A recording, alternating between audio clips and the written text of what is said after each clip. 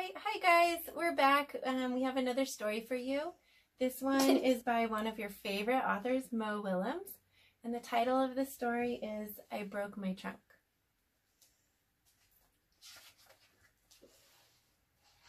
I have not seen Gerald today. Why? Gerald, what happened to your trunk? I broke my trunk.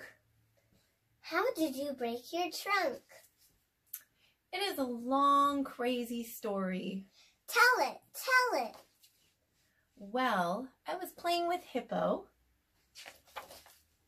Then I had an idea. I wanted to lift Hippo onto my trunk. Why?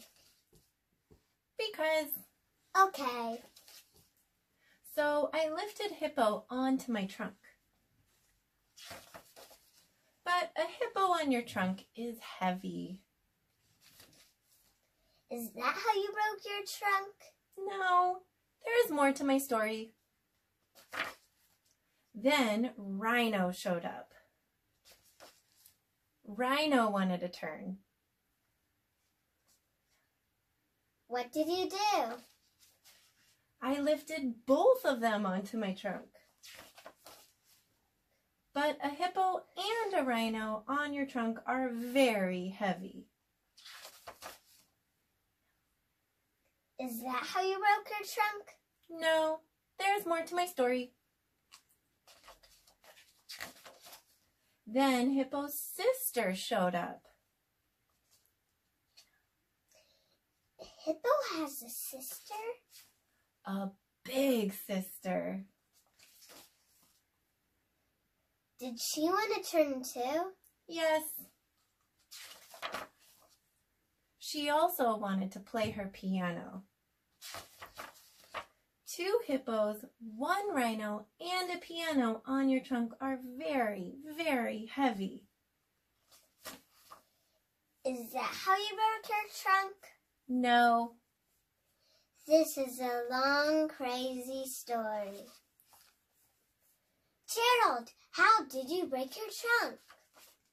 Well, I was so proud of what I had done that I ran to tell my very best friend about it. But I tripped and fell. Whoop! And broke my trunk. You broke your trunk running to tell me your story? That is a crazy story. That is a funny story. I want to tell someone your crazy story. Whoop! Iggy, what happened to your snout? It is a long, crazy story. All right, that's the end, guys. I hope you had a good time listening and have a great day. Bye!